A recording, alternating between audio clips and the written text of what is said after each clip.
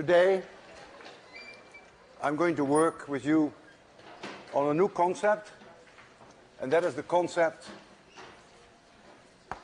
of what we call electric field. We spent the whole lecture on electric fields.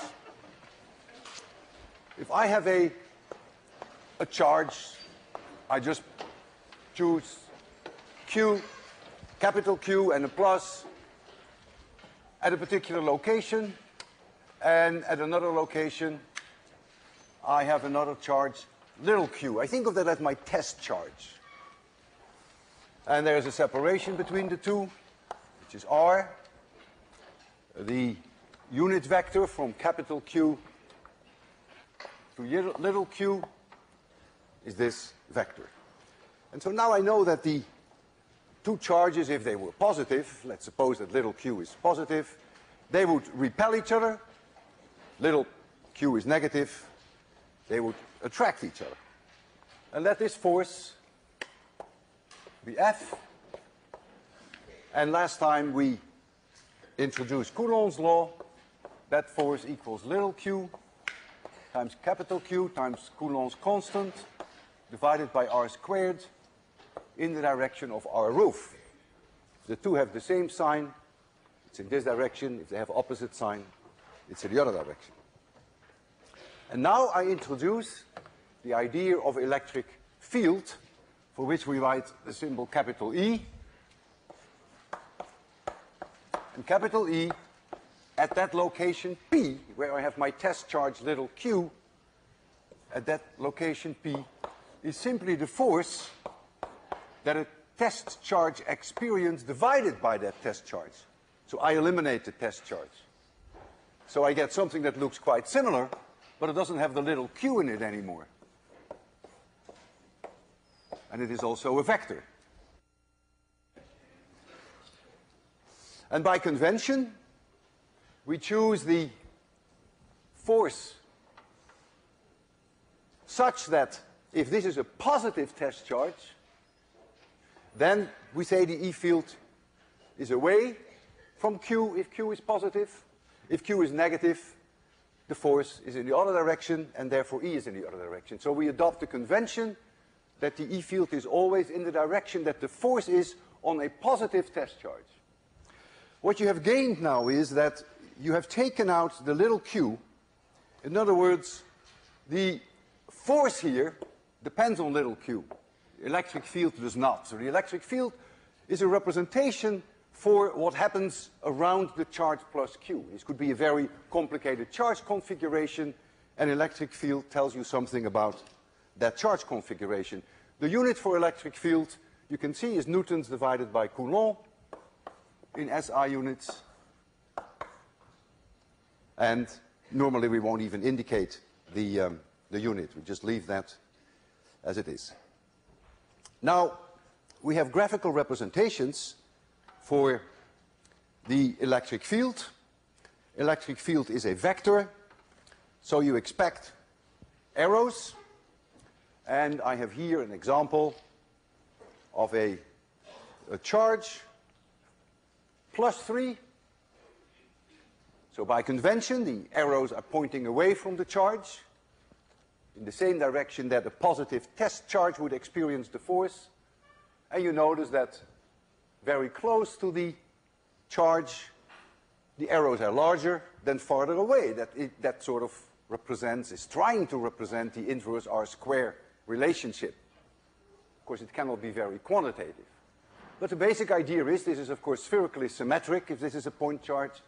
The basic idea is here you see the field vectors, and the direction of the arrow tells you in which direction the force would be if it is a positive test charge, and the length of the vector gives you an idea of the magnitude. And here I have another charge -1. Doesn't matter whether it is -1 Coulomb or minus micro Coulomb, just it's a relative representation. And you see now that the E field vectors are reversed in direction. They're pointing towards the minus charge by convention. And when you go further out, they are smaller.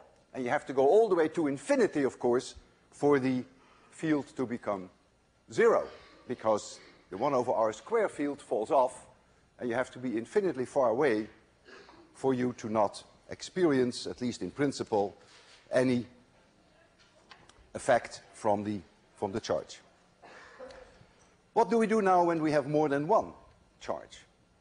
Well, if we have several charges, here we have Q1, and here we have Q2, and here we have Q3, and let's say here we have Q of I, we have I charges. And now we want to know what is the electric field at point P. So it's independent of the test charge that I put here. You can think of it, if you want to, as the force per unit charge. You've divided out the charge. So now I can say, what is the E field due to Q1 alone? Well, that would be, if Q1 were positive, then this might be a representation for E1. If Q2 were negative, this might be a representation for E2, pointing towards the negative charge. And if this one were negative, then I would have here a contribution E3, and so on. And now we use the superposition principle, as we did last time with Coulomb's law, that the net electric field at point P, it's a vector, is E1, influence of charge Q1, plus the vector E2, plus E3, and so on. And if you have I charges, it is the sum over all I charges of the individual E vectors. Is it obvious that the superposition principle works? No. Does it work? Yes. How do we know it works? Because it's consistent with all our experimental results. So we take the superposition principle for granted, and that is acceptable, but it's not obvious. If you tell me what the electric field at this point is, which is the vectorial sum of the individual E field vectors, then I can always tell you what the force will be if I bring a charge at that location. I take any charge that I always carry in my pocket, I take it out of my pocket, and I put it at that location. And that charge that I have in my pocket is little q. Then the force on that charge is always q times E. Doesn't matter whether q is positive, then it will be in the same direction as E. If it is negative, it will be in the opposite direction as E. If q is large, the force will be large. If q is small, the force will be small. So once you know the E field, which could be the result of very complicated charge configurations, the real secret behind the concept of an E field is that you bring any charge at that location and you know what force acts at that point on that charge.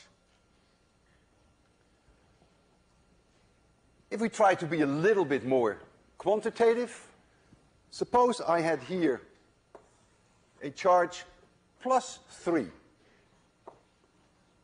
And here I had a charge minus 1. Here's minus 1. And I want to know what the field configuration is as a result of these two charges. So you can go to any particular point. You get an E vector which is going away from the plus 3. You get one that goes to minus 1, and you have to vectorially add the two. If you're very close to minus 1, it's very clear, because of the inverse R square relationship, that the minus 1 is probably going to win. Let's, in our mind, take a plus test charge now. And we put a plus test charge very close to minus 1. Say we put it here. Even though plus 3 is trying to push it out, clearly minus 1 is most likely to win. And so there will probably be a force on my test charge in this direction. The net result of the effects of the two. Suppose I take the same positive test charge and I put it here, very far away, much farther away than this separation. What do you think now is the direction of the force on my plus charge? Very far away. Excuse me? Why do you think it's to the left? Do you think -1 wins?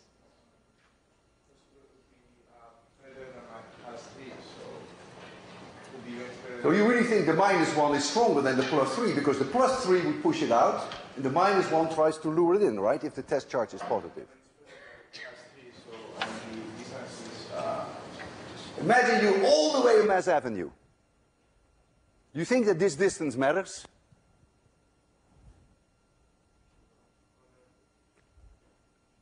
Who thinks the force is in this direction? Who thinks it's in this direction? Very good. You've helped them, really. The force is obviously in that direction, because if you're very far away, the field will be the same as if you just had a +3 and a -1 somewhere here, which is +2.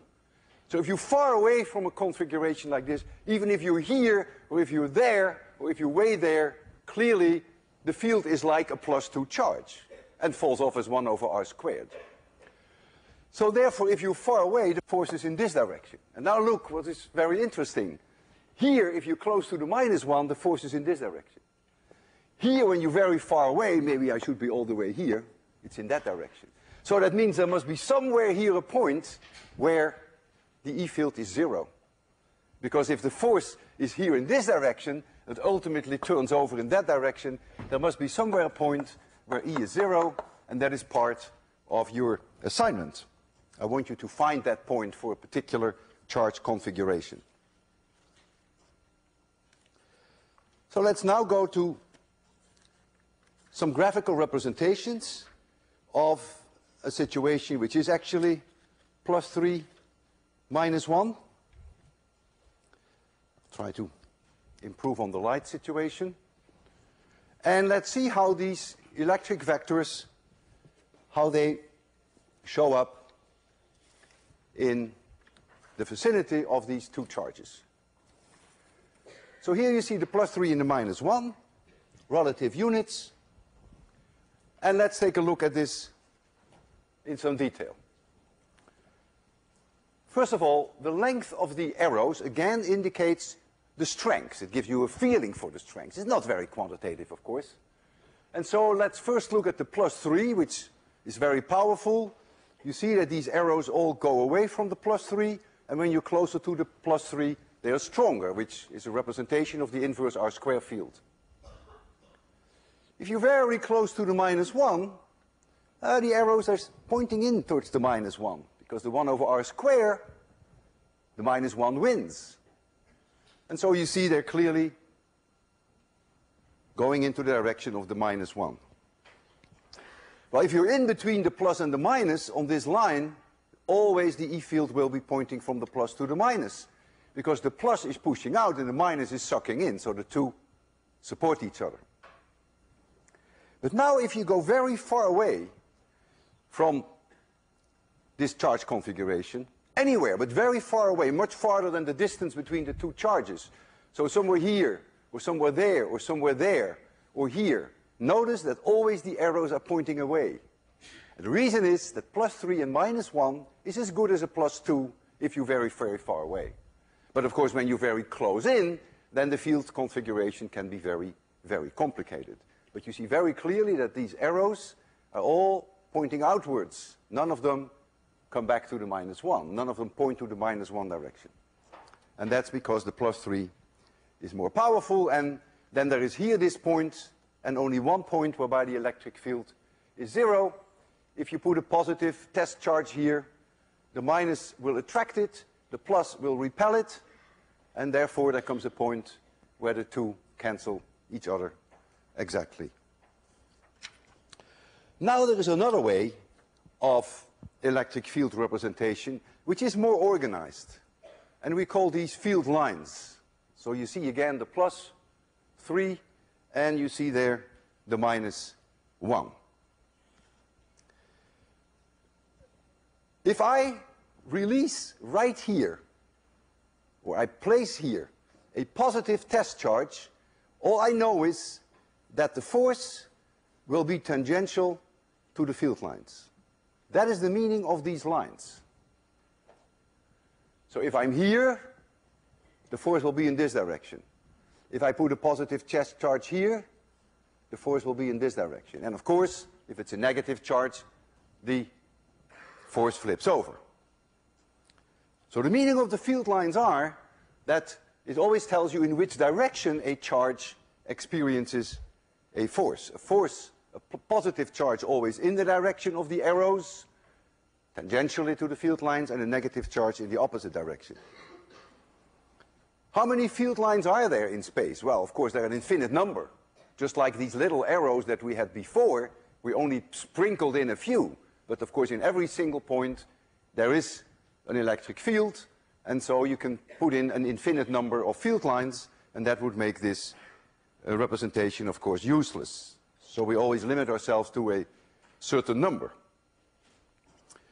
If you look very close to the -1, notice that all the field lines come in on the -1. We understand that, of course, because a positive charge would want to go to the -1. If you're very close to the plus, then they all go away from the plus, because they're being repelled.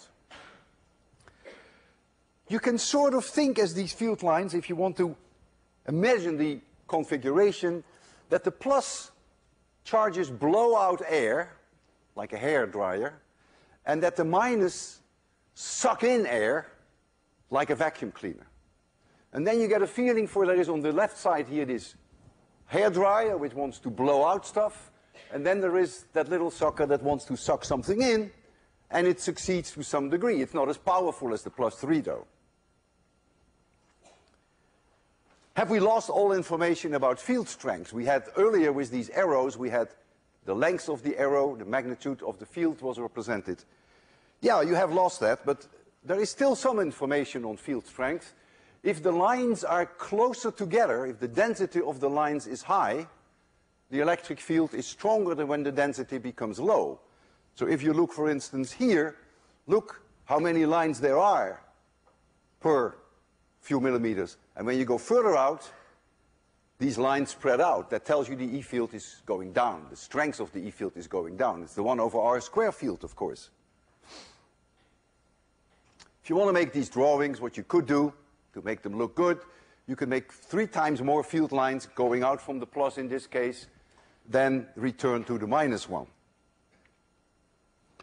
So the field lines are very powerful, and we will often think in terms of electric fields and the line configurations, and you will have several homework problems that deal with electric fields and with the electric field lines.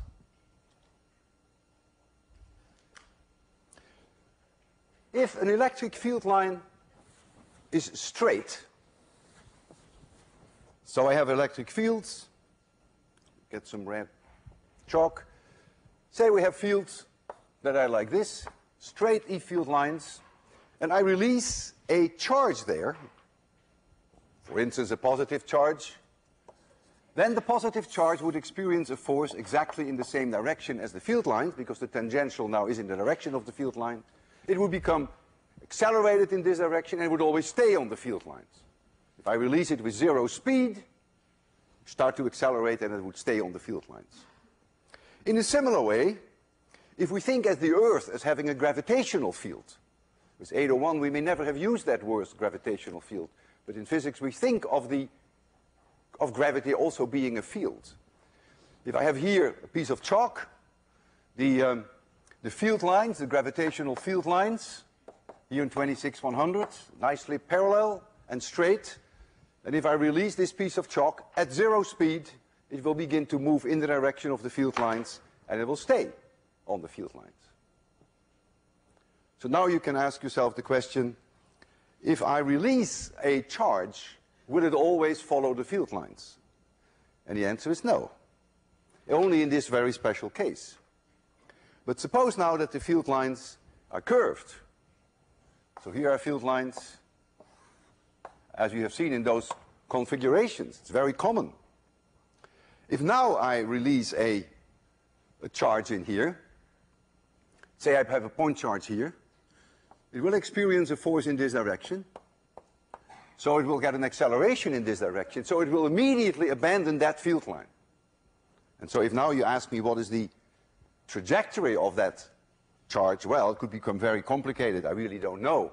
maybe it's going like this, and by the time it reaches this point, what I do know that then the force will be tangential to this field line, so will be in this direction.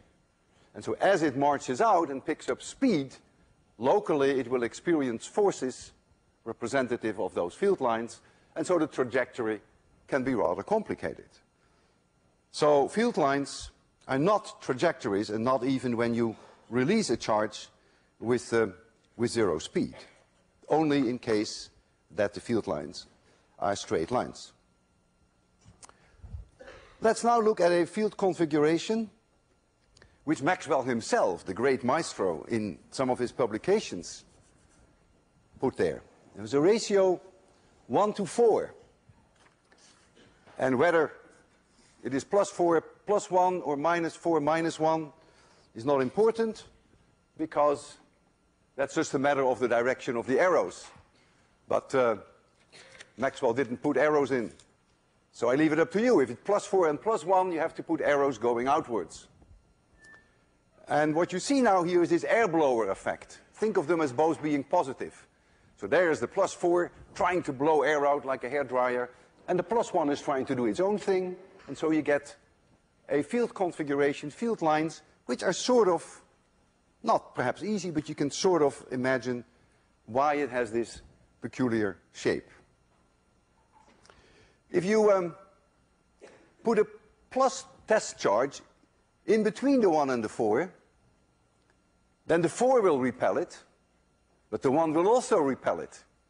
And so there's going to be a point somewhere, probably close to 1, whereby the two forces exactly cancel out. Therefore, E will be 0 there. In a similar way, between the moon and the Earth, there is a point not too far away from the moon where the gravitational attraction from the Earth and the gravitational attraction from the moon exactly cancel each other out. That's not too dissimilar from this situation.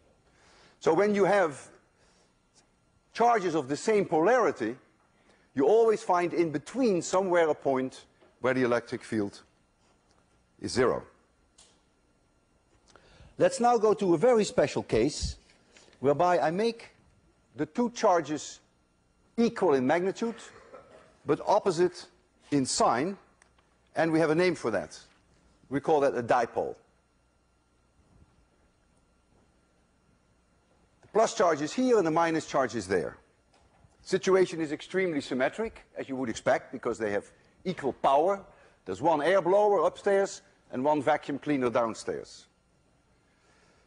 If you're close to the plus charge, notice that all the field lines go away from the plus. And if you're close to the minus, notice that all the field lines come in on the minus. You expect that. If you are far away from this dipole, now you have a problem. Before we had a +3 and a -1. And when you're far away, the +3 wins.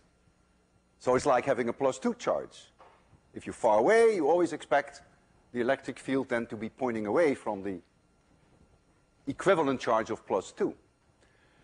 But if you add up plus and minus and they have equal magnitude, let's say +1 and -1, you get 0. So neither one wins if you're far away. And notice carefully, if you're very far away, indeed you do not see arrows either pointing out nor pointing in. Nature cannot decide. There isn't one that is stronger than the other. And that makes dipole fields very, very special. In the case of the +3 and the -1, if you're very far away, it's like having a +2 charge, and the E field, when you go further and further out, will fall off as 1 over r squared. With a dipole, your intuition sort of tells you that it will probably fall off faster than 1 over r squared. And that is part of a homework assignment that you have this week. In fact, I can already give you the answer. You have to prove it. If you're far away from an electric dipole, the electric field falls off as 1 over r cubed. It goes faster than 1 over r squared. There is not a single point in space where the electric field is 0. And you can think about that, why that is the case. So these field configurations can be rather complicated and can be very interesting, and each one has its own applications. Are dipoles rare in physics? Not at all. In fact, they are extremely common. You cannot avoid them. Remember last time I told you if you have a spherical atom or you have a spherical molecule and you bring that close to a charge, let's now think of it, you bring it in an electric field. It's another way of saying the same thing. So we have a nice spherical atom or a nice spherical molecule and we bring it in an electric field. The electrons want to go upstream the electric field vectors. They go against the direction of the electric field. And the positive charge wants to go in the direction, wants to go downstream. And so, what are you going to do? The electrons will spend a little bit more time on one side of the nucleus than they would in the absence of that electric field. And therefore, you are, through induction, turning that atom, turning that molecule in becoming a dipole. If you have a little bit more charge on this side, averaged over time, you have the same amount of extra charge plus on that side, averaged over time. So you make dipoles very often, whether you like it or not. And later in this course, we will learn more about the polarization of atoms and molecules creating dipoles when we talk about dielectrics. And you will see that it will have can have an enormous impact on the properties of the material. Could I make you a dipole here in class? Oh yeah, that's very easy. To make one of non-conductors is not so easy in class. To make one of conductors is very easy. And I'm going to do that with these two spheres that you have. Look at these two metal spheres. Conductors, free electrons, it's very easy for them to move. And I'm going to bring this rubber rod, which I will rub and becomes, I think, negatively charged, if I remember correctly, and I will bring that, say, close to these two, which are touching each other. So here is this one metal sphere, and here's the other metal sphere, and here comes the rubber, negatively charged. What's going to happen? The electrons want to go away, so this becomes negatively charged, and therefore this remains a little bit positively charged. For every one electron that is excess here, when I start it's neutral, there will be a positive excess there because charge is conserved. You can't create charge out of nothing. And now what I do, while this rubber is still here, while that rubber rod is there, I separate them. So here they're in contact with each other first. They have to be in contact. Wow, we get some visitors. Don't be late. That means you, pretty boy. I'm impressed. Thank you. So what I do now is, while this rubber rod is still in place, I take them apart. And when I take them apart, this negative charge is trapped, and this positive charge is trapped. And so I have thereby created negative charge on this one, positive on this one, and it's equal in magnitude, so I have a dipole. What I want to demonstrate to you is that indeed I have positive charge here and negative here, that there is a difference in polarity between these two. And that's the way that I will do the experiment. I will not show you that the amount of charge is exactly the same on each, which of course it has to be. So let me give you some better light, or we have to get the view graph off, the overhead. You see there for the first time an electroscope. We discussed it last time. It is a piece of aluminum foil, very thin, with a metal rod next to it. And when I put charge on the rod, it will also go onto the aluminum foil, and they will repel each other, and so the aluminum tinsel will go to the right. And the more charge there is on it, the farther it goes to the right. So let me first put these two together, make sure they are completely discharged. And now I'm going to bring these two into an electric field which is produced by this rubber rod. I have to rub with the cat fur, and I believe it was negative. But if you'd never have to remember whether it's negative or positive, of course. That is not so important. What is in a name, after all? But it happens to be negative. Okay, so now we go here. I bring it here. I hope that no sparks will fly over because that ruins the demonstration. And now, notice what I do. While the rod is here, I separate them. So as I was holding it there, things were going on in there that you and I couldn't see, but the electrons, the rubber rod is negative, electrons were shifting in this direction, and this is now positive and that is now negative. If I take this one and I touch it with the electroscope, you clearly see that there is charge on this. How can I show you now that there is charge of different polarity on the other one? Well, the way I will do that is I will approach this electroscope by bringing this sphere very close to it. And if this charge is different than the charge that is on it, the electroscope will, the reading will become smaller. And why is that? Why will the reading become smaller? Well, here is the situation of the electroscope now. And here is that ball that you see on top. This is upside down there. If this is all negative, that's why it is apart.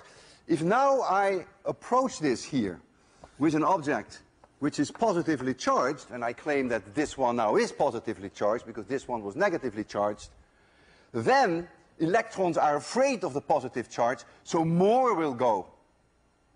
Excuse me, electrons love the positive charge, so the electrons want to come to the positive charge, so these electrons drift down again.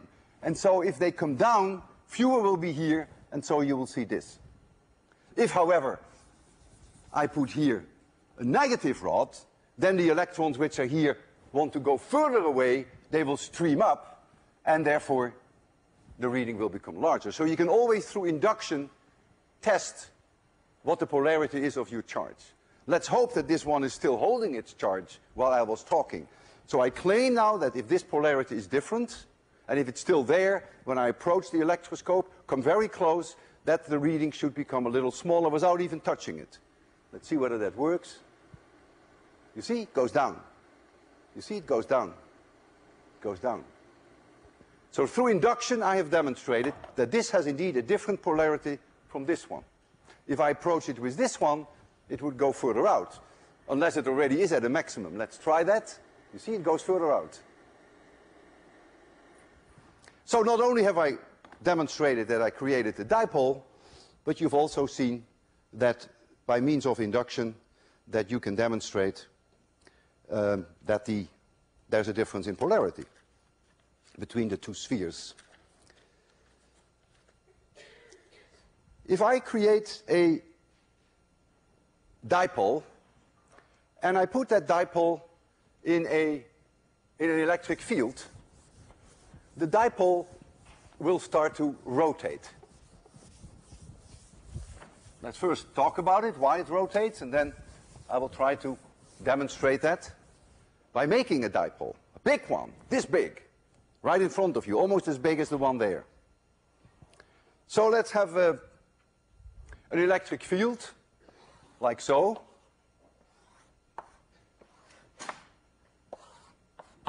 And I bring in this electric field a dipole, a biggie. Here, this is the one I'm going to use for this demonstration. Ping pong balls on either side, they are conducting, and they are connected with a rod which is not conducting. And so here is this dipole. So this rod is not conducting, and this is a conducting, and this is a conductor. And let's suppose this is positive, and this is negative for now. And I'll show you how we get the charge on it. Well, the positive charge will experience a force in this direction, always in the direction of the electric field, and the negative charge will experience a force always upstream. And now there is a torque on this. And when there's a torque on this dipole, it will start to rotate clockwise. And of course, if it overshoots the field lines, when it is in this direction, the torque will reverse. It's very easy to see.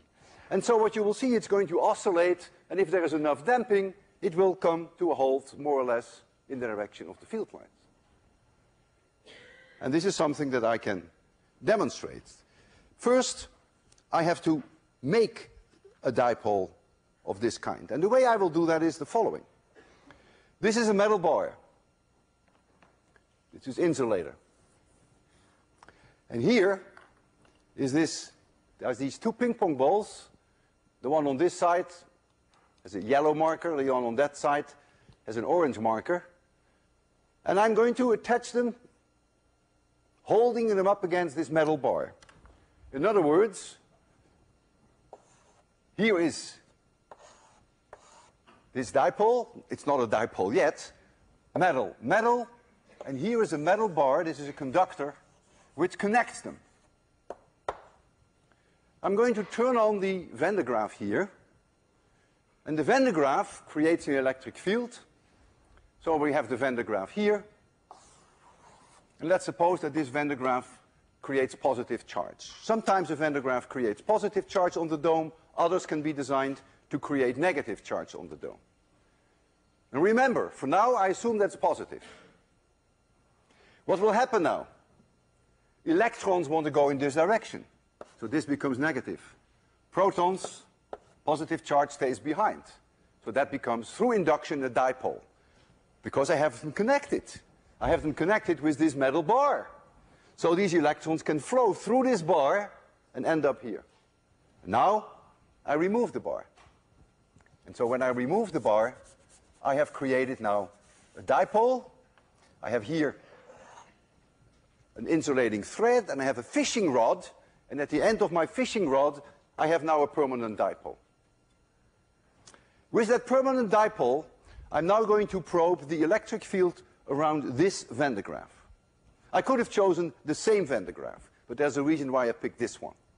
And as I walk around this Van de Graaff, you will see that this fishing rod, at the end is this dipole, that the dipole always wants to go radially inwards or outwards, depending on how you look at it, of this field. So I can probe this field and make you see for the first time that there is indeed somewhere here a strong radial field going in or out of the Van de Graaff.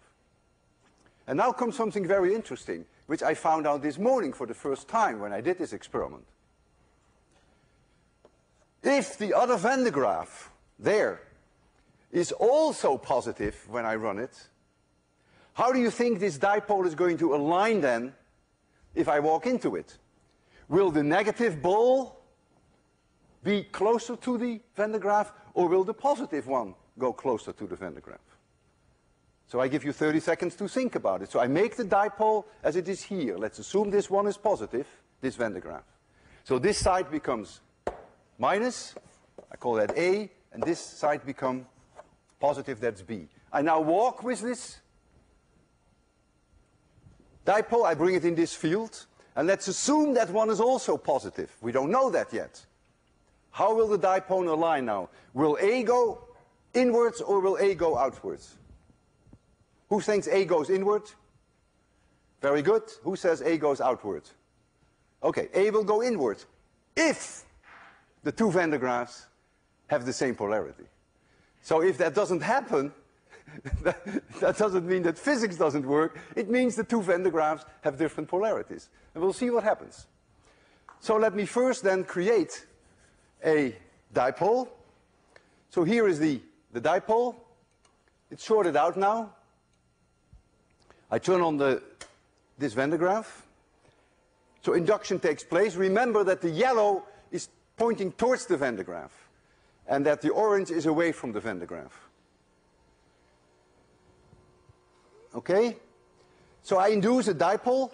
Oh, I really should redo that. I don't know what happens when it... I have to remove the field first. Okay. The yellow was inside, right? Was that the way it was? Okay. Yellow inside. There we go. So now it's creating a dipole through this metal bar. And I break contact. And this should now be a dipole. Now I turn on the field of the... So if the polarity is the same, yellow will go in.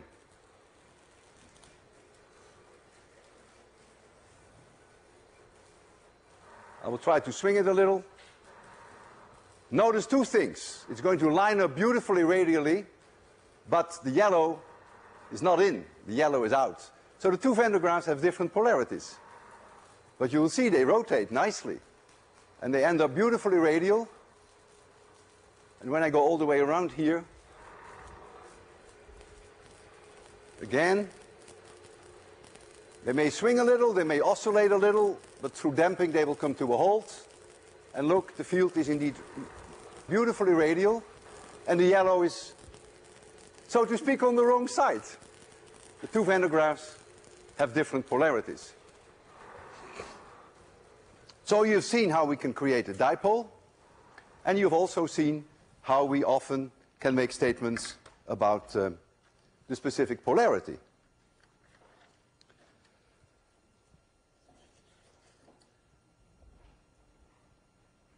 I can probe an electric field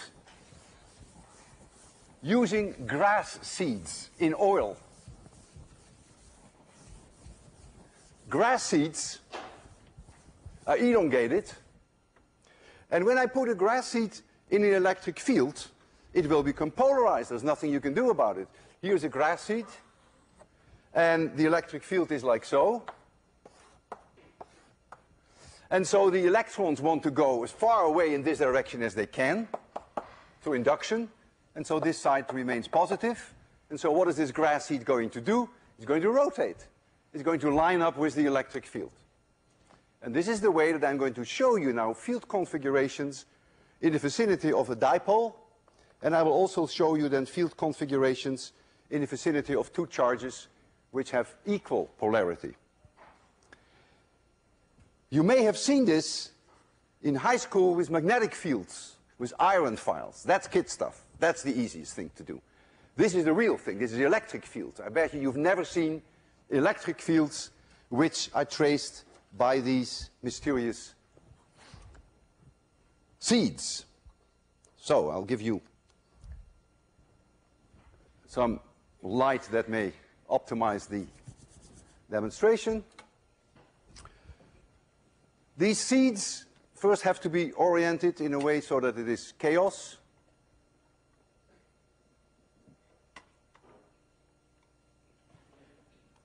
The first thing you see is I'm going to make this, I believe it's going to be a dipole first, almost certain.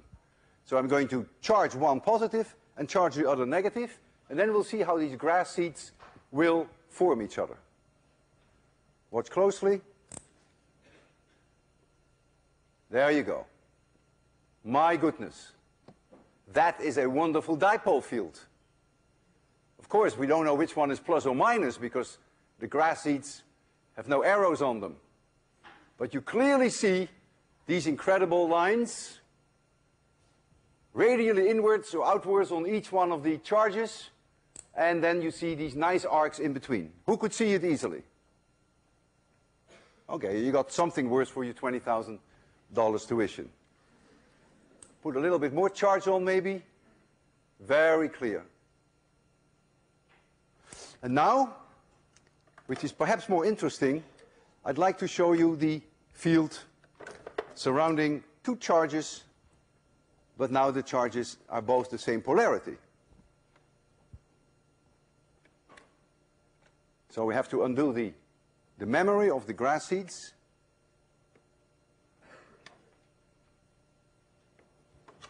Okay, now we'll try to make them both the same polarity. And then watch this hair blower effect that I told you about.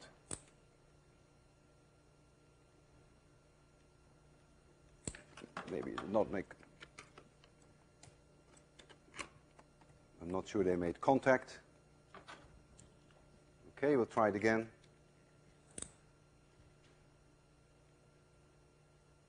Come on. It's very funny, you know. It looks like there's some charge hidden, because it doesn't look as beautiful as we had earlier on the Maxwell view graph. It seems like there is something here on the side which it prefers, and therefore the electric field is being distorted. Let me try to discharge it. I'm a reasonable conductor, so I should be able to take any straight charges off. Oh, wait a minute. Ha! I had it upside down. Oh, my goodness. Can happen to anyone. All right. So they were never really in good contact. We ready now? Ah, look at that. Great. Now, you really clearly see these field lines, and you see in between how the two air blowers are competing with each other. Very impressive. All right, so that's the way you see field lines now, electric field lines. And some of you may have seen with iron files, magnetic field lines.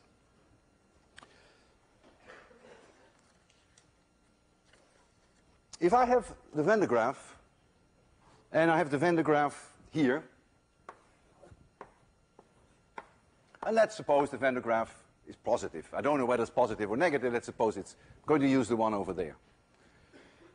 And I'm going to stand here on the ground, Walter Lewin. What is going to happen with me? Through induction, the electrons being sucked out of the Earth and coming up because they want to go close to the positive charge. So I will become negatively charged. What will the field lines do? Oh, they will be extremely complicated. Very complicated. But something like this maybe.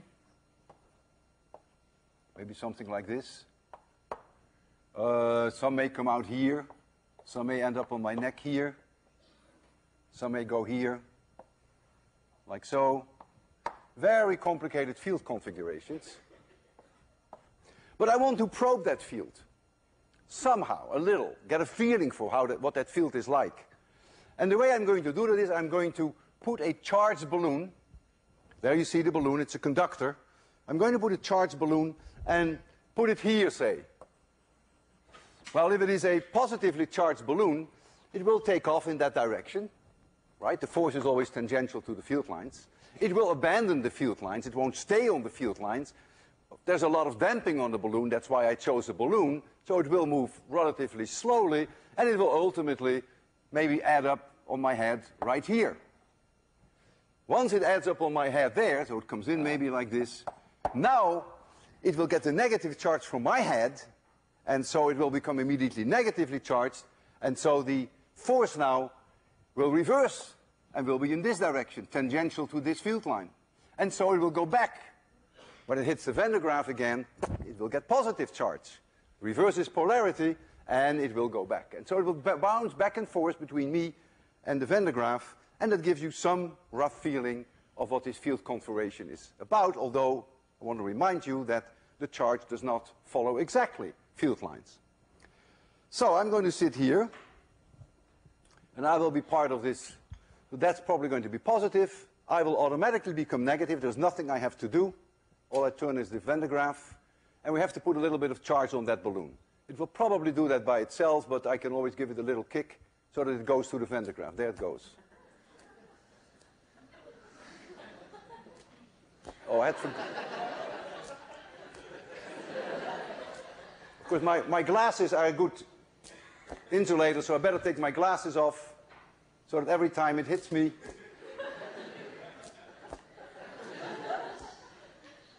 changes polarity.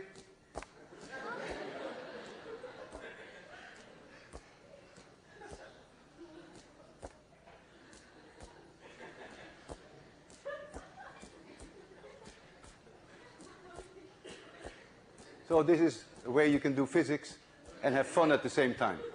See you Monday.